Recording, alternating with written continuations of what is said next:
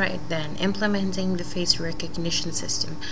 Now, the first thing we need to do is have a look at the requirements of the system. That is, what exactly are the jobs that the system is going to do. That is, what is our code going to do? And I call it system analysis. So, because we are going to analyze what are the different parts of the system, that is, the different components of the system, and what will be their functionality. So let's begin by having a look at what are the parts that we have covered so far and what still need to be covered. Okay, so far in the previous levels we have covered image acquisition, which gets the input image, and the way it gets an image was by two options. One was to browse an image to some folder on your computer. The other was to take a live image from the web camera that is attached to your system. Okay, now the phase detector takes this image taken by this image acquisition module or component and detects faces from it using the viola-jones algorithm. Now, once it has detected the faces, it locates and marks them, and then, if need be, it extracts them. So this was the part that we have covered so far. Moving on to the next parts. So we know that for face recognition, we need, first of all, a database of faces. This database of faces is actually going to be holding a training set. The training set is simply a set of the faces of people that you want to recognize an unknown face against. So in any face recognition algorithm, you first need to have a collection of faces. So naturally, the other bigger part is going to be the face recognizer component, which is going to recognize an input face. The functionality of this component, what it's going to be, we'll have a look at it just in a minute. But before we move on to just implement all these components, we are still missing something. By now you should have asked yourself, where do the faces come from that we are going to keep in this faces database? For example, if I have to mark the attendance of the employees of an office, where will their faces come from? Am I going to have to collect them beforehand before I start implementing the system, or will I be using some set of faces online? For example, the Yale database or whatever databases that are available on the net. Can I use those to recognize a person in my office?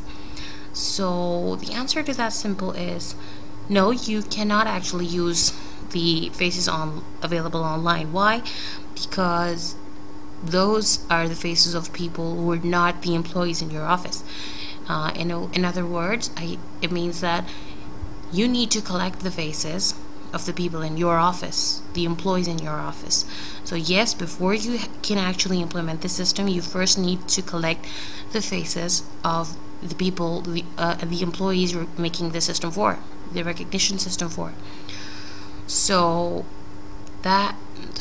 if we need to collect the faces, naturally we will need to take the image, take out the faces, extract those faces, and then add some label or name to it, and then add them to the database, update the names and stuff like that. We will have to do a lot of job with the trainings and managing the trainings. So that means we need some component that is going to do this job for us, right? To maintain the training set. So let's just call it a training set manager. I say that the training set manager is that exact component that is going to help me make and maintain a training set, a faces database. So it makes sense that before we have a look at the functionality of the face recognizer, we have a look at the functionality of the training set manager.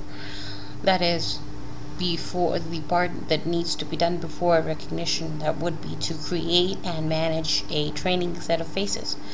Okay, so in any case, one and very important job of the training set manager would be to be able to connect to the faces database. Okay, now the next important part will be the job of creating a training set, right? So for creation of a training set, or simply updating a training set by adding more faces to it, we need to do the following jobs. One, the training set manager needs to use the image acquisition component and get the input image.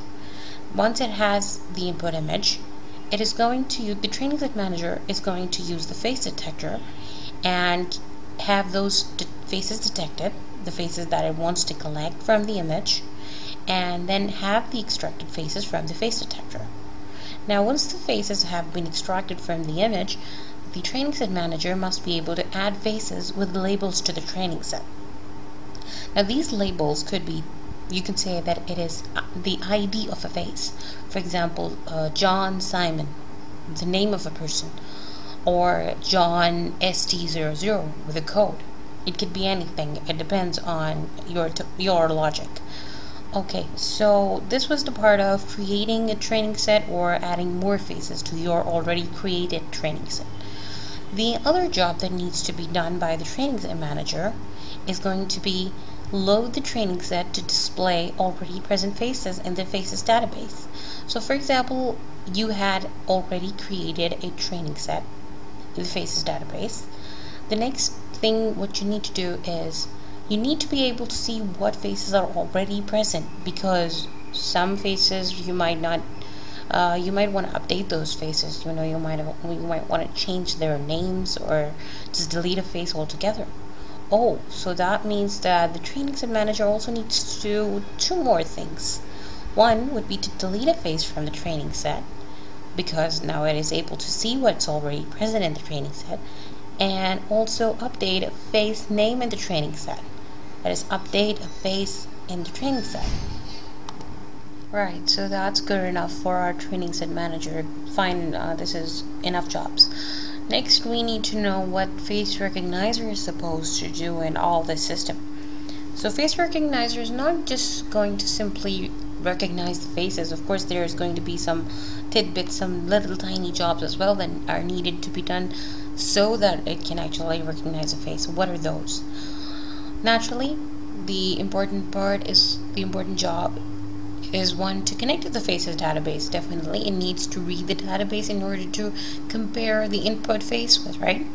So one job would be to connect to the faces database, just like the training set manager.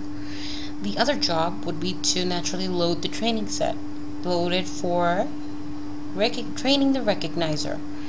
So the other important job is going to be train the recognizer on the training set. Okay, so that was one job. Now this job, the next job, that is show the calculated eigenfaces plus the average image. Now do remember, I just want to remind you that we are analyzing the system for implementing PCA eigenfaces method of face recognition, which is definitely based on eigenfaces. And this job that I have right now highlighted is only needed for learning purpose or for comparison or result, gauging your results or learning from it. This is not a necessary step you have to do in implementing a face recognition system, but it is always good if you can just if you have your results visible. So that is why I am definitely going to implement this.